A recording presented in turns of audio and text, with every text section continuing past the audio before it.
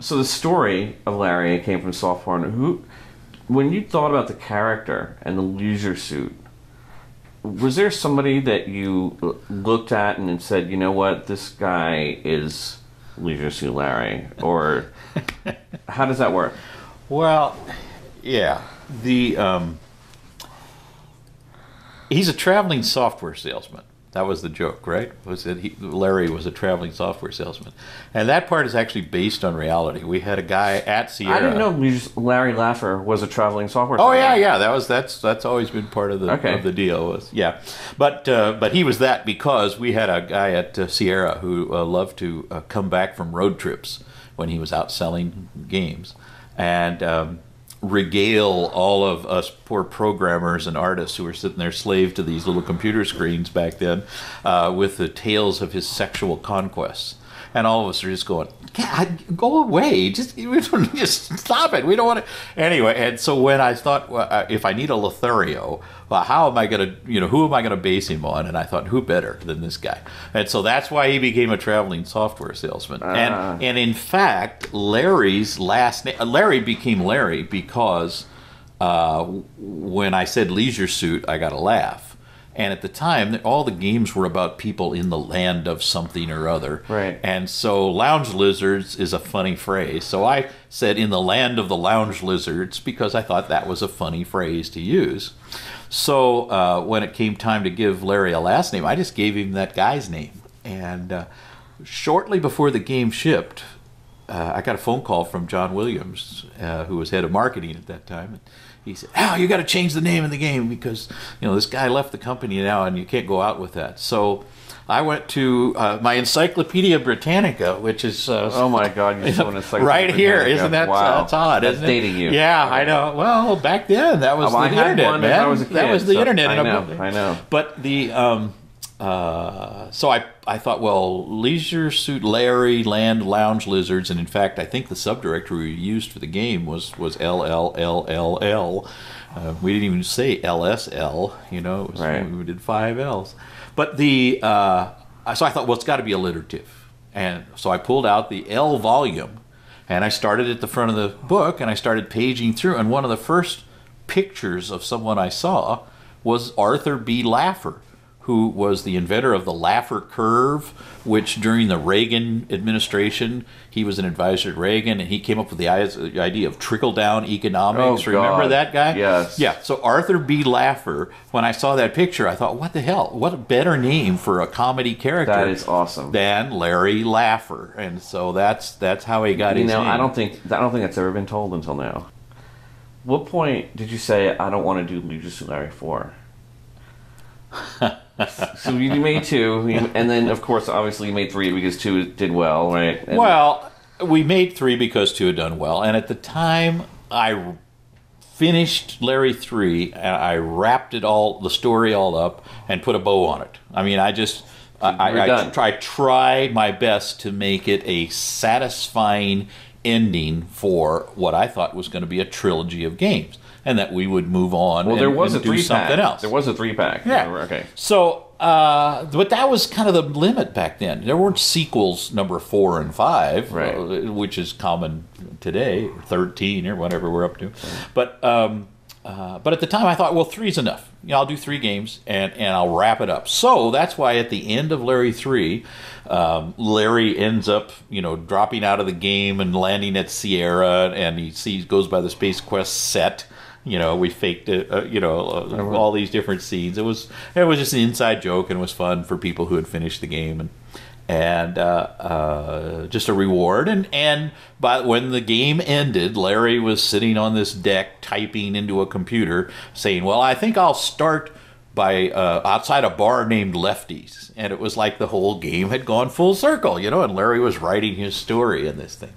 But regardless, I went to do Larry 4, and I was working on that, and I was really stuck. I mean, it was just horrible because I had ended up with, he was in love with his girlfriend, and everything was, they were married, and they were happily ensconced on this, beautiful setting, and everything was good, and it was like, oh my God, how am I going to go from here? There's nowhere to go.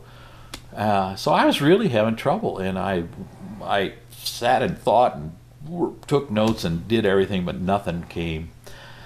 One day I was up at the office, and I ran into a woman, Liz Jacobs, in the hallway, and she said, "What are you working on now, Al? Larry 4?" And like a smart ass, I said, "No, Larry 5. Yeah, of course, Larry 5. And I was like, oh my God, that's the answer. Who says I have to do them in sequence? Why do I have to do 4 now? I could skip that completely, do Larry 5, and then refer to 4 throughout. And it was just like a big insight that happened because of a smart-ass remark. And another ripple effect. Another ripple, and it became a real godsend because suddenly, with things were wide open. He could be anywhere, do anything, and I had the honor of this lever of being able to say, and you remember back during Larry 4 how this was, and it didn't dawn on me at the time. For me, it was a way out of a hole that I had dug in for myself. But it became a real marketing coup, too, because when the salespeople went out to sell Larry 5, the universal question from all the buyers was, wait, Larry 5? What happened to Larry 4? And we really immediately got mind share, which is half of making a sale. And so the sales of Larry 5 were just great because of that, and plus it became one of software's big jokes. It's a fun thing to say. Yeah, exactly. So, yeah, we get that a lot actually in the comments. Yeah, what we want to see. Larry what happened 4. to Larry 4? Where are the missing floppies? Yeah. So there were never. Honest to goodness, there were never any floppies. There was never any story at all. It was always just a means to an end. That's really funny. Yeah. So now they know. Yeah, that's the truth. Where does the material come from when you're creating these games? Well, I mean, you gotta, do you work? Is it a collaborative environment? Do you sit at night? I have worked in collaborative environments. I have worked without, and I'm a good brainstormer. I think I tend to think better when, like, if it's two of us talking. I can do a lot more quickly than I could if I was just sitting thinking alone. But mostly game design is a lonely job, and so my technique was always to create long lists of things. So I had a clipboard like I had that clipboard that you're holding there, and I would just make notes of things, lists of things that I wanted to include, embarrassing moments that I could put the poor guy through again, and naming conventions for women, and situations, and settings, and what kind of animations we'd need for this, and what sound effects, and so I had these long lists of all these things, and eventually those would be shaped and moved around and formed into a design. Wow, it's amazing how these. And if anybody, don't tell Sierra, but if anybody wants a copy, you can go to my website, allowe.com, and I posted all those game design documents up there. I saw them. So if you want to see what a game design, I don't know how other people do it because there were no classes back then. There was no, and because we were isolated out in the Sierra, there were no. You never got together with other guys who were game. I mean, I met with the other people at Sierra, but no, for the most part, it was just you kind of figured it out as you went along. It was just you do what you best you can. So I don't know what a real game design document looks like, but I know what ours looked like. Going through the franchise, going from 1 to 7, how did you come up with puzzles? How did you make the jokes? How did you? Because this is all we want to get inside your head, right? We want to.